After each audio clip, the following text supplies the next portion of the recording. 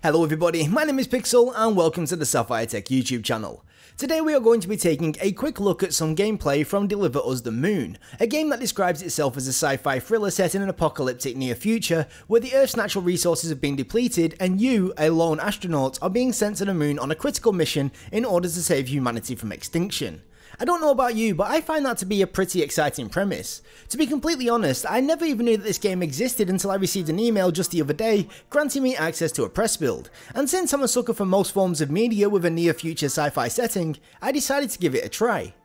Now, before we talk about my initial impressions, I want to make it clear that we did receive access to the game for free, and the gameplay was also recorded prior to release on a build that's still labelled as beta.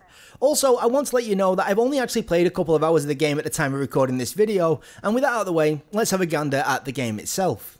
Deliver Us the Moon starts off with you still on Earth, and your first job is to prep a rocket that will hopefully get you into space. I won't lie, my initial impressions at this point weren't all that positive, mainly due to the way that the game controlled. Everything felt kind of floaty and the performance was very unstable. It's almost as if the developers had completely forgotten that you start off on Earth, since the movement and even the gravity itself seems to be exactly the same as what we see while on the moon base later on. If it wasn't for the intriguing story, I probably would have just closed the game and forgotten about it, but thankfully the voice acting, setting, and the early reveals did do enough to encourage me to continue, and I'm glad that I did, because once you launch yourself into space, things really start to improve. Upon docking with the space station, your perspective shifts to a first person one as you explore by floating around in microgravity, which is a lot of fun. Gameplay wise, Deliver Us from the Moon is pretty much what many people would describe as a walking simulator. Most of your time is actually spent examining objects, listening to voice recordings, and pretty much just taking in as much of the environmental storytelling as possible, and this aspect of the game is done very well. Unfortunately though, the rest of your time is spent trying to solve various puzzles. Now, I'm not against the idea of puzzles in general, in fact many of my favourite games of all time are quite literally puzzle games, it's just, I've yet to find a walking simulator which does this kind of gameplay well. That said, I suppose on some kind of level that kind of makes sense, as if the puzzles were any good we would be calling this a puzzle game and not a walking simulator. I've actually got two main complaints about puzzles in these type of games. One, either the puzzles are far too easy and the answer is provided to you up front, meaning that it becomes more about following instructions than thinking for yourself, or they are far too easy to brute force, meaning trying to come up with a solution in your head is not worth the effort when there's only a handful of possible solutions anyway. And two, put simply, I find it really frustrating when implementing the solution to a puzzle takes longer than finding that solution in the first place. For instance, very early on in the game, a ladder breaks and I instantly knew that I would have to find something to climb on, so while I knew exactly what I would have to do within a few seconds, I would then still have to spend a few minutes in actually setting it up, and that's just something I don't like. In contrast, for the most part at least, a puzzle game such as Portal can have you stumped for quite some time, but once it clicks and you know what you're supposed to be doing, it normally only takes a few seconds to implement that solution. I mean, don't get me wrong, I get it, developers are trying to offer more interaction in order to avoid labels like walking simulators, it's just, I honestly believe that the saying less is more holds more weight than many people realise, as I'm confident that this game would be literally better without most of these puzzles. To be clear, I'm not talking about basic interactions such as flicking switches or environmental hazards, as these can do a great job of immersing you into the world, rather just cut the fat and avoid forcing the player into doing busy work. If all this sounds rather negative, it's only because the aspects that I enjoy are really well done. The voice acting for the most part is on point, visually the game can look very impressive, and the story slash setting is something that's right up my street. The game does do a great job of drip feeding you just enough intrigue to keep you pushing forward despite some of its weaker elements. I, like many other people, have got a deep appreciation for decent environmental storytelling, and Deliver Us the Moon does manage to provide the goods in that area. Throughout the game you will also come across these sorts of holographic echoes of the past which you are able to watch. So far these are the highlights for me, as they are a nice little info dump that gets you more and more invested into the stories and the characters. Claire, this is Isaac. Hi.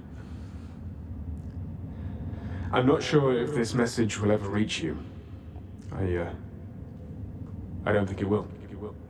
But I'm trying anyway. We haven't spoken since the argument about Kathy. I want you to know that she's safe and well. This message will be the last you'll ever get from me, or from anyone else up here. It's probably something you'll never understand. Hell, I barely do. If someone ever finds out, what happened here. Know that I did it for her. For your sister. To give her a chance.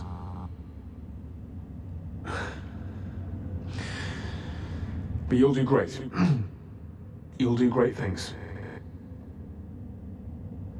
Take care. And,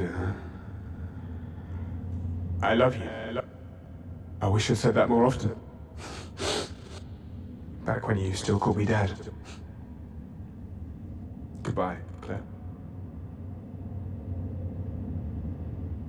I actually look forward to playing some more over the coming days, and provided that the narrative beats keep on coming and the exploration remains interesting, I don't doubt that I'll be seeing this game through to completion.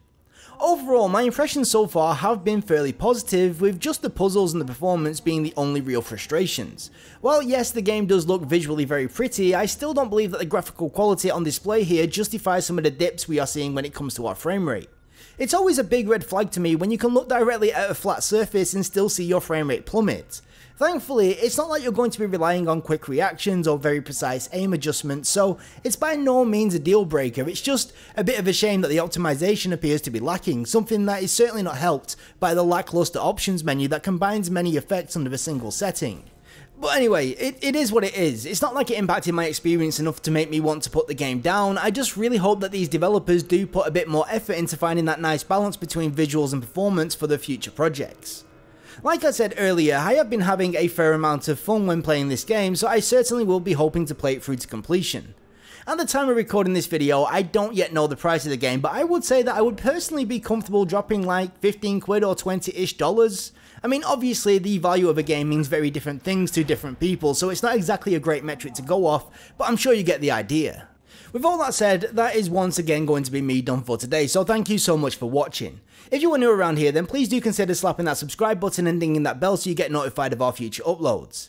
If you like this kind of video, then we would really appreciate it if you liked the video, and if you disliked it, there's a button for that too, and all we ask is that you please let us know why you disliked it down in the comment section below. Talking about the comment section, if you've got any questions, suggestions or feedback, please leave it down there and I will try to get back to you as soon as I get a moment free. So yeah, from myself and everyone here at the Sapphire Tech YouTube channel, thank you so much for watching, and until next time, I will catch you later. Bye bye.